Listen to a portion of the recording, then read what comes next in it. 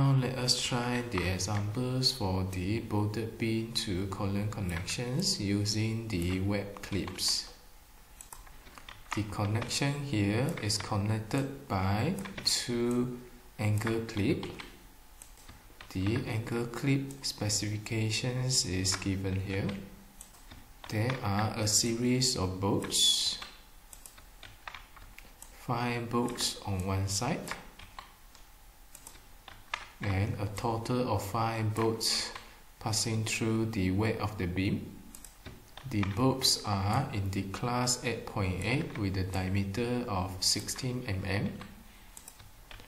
The shear planes are the threaded.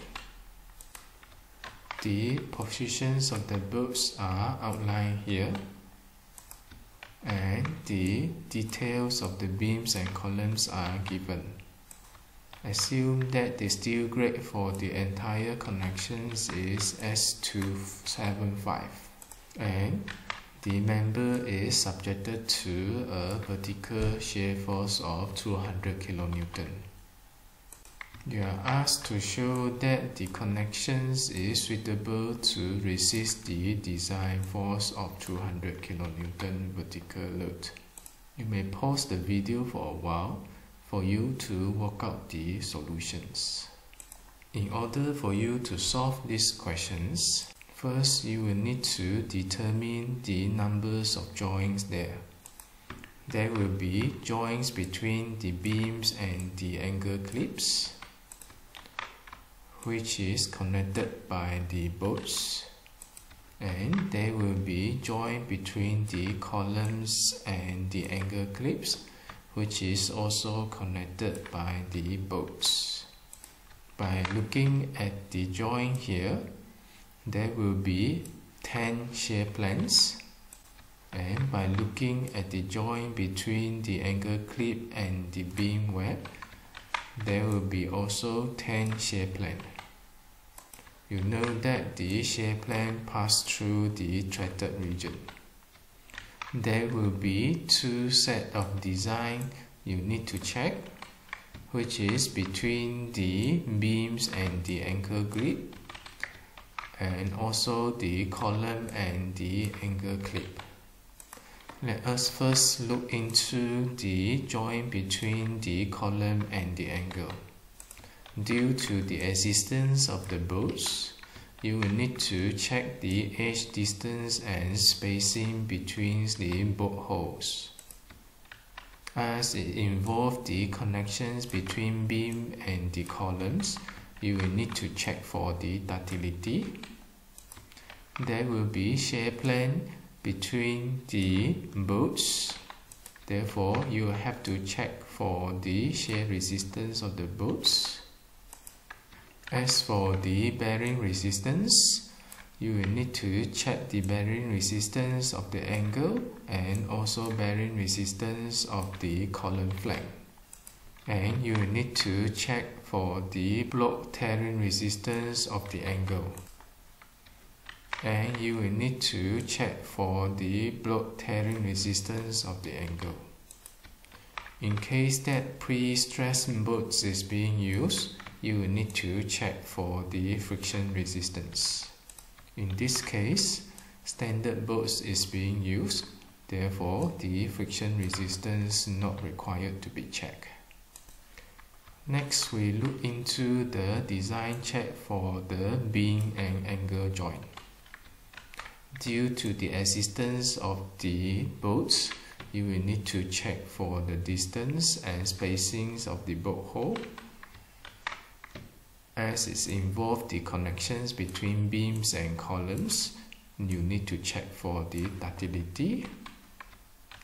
With the existence of the bolt, you have to check for the shear resistance of the bolts. And it's also involved the bearing resistance of the angle as well as the bearing resistance of the web. Also, you will need to check for the block tearing of the web. And if the bolts is pre-stressed bolt, you will need to check for the friction resistance.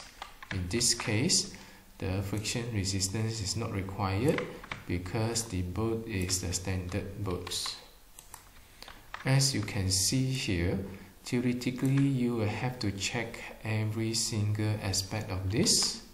However, if you look into the mechanisms of load acting on the member, particularly those involved with the shear resistance of the bolts, bearing resistance of the angle, and bearing resistance of the web, the joint between the column and angles are purely vertical.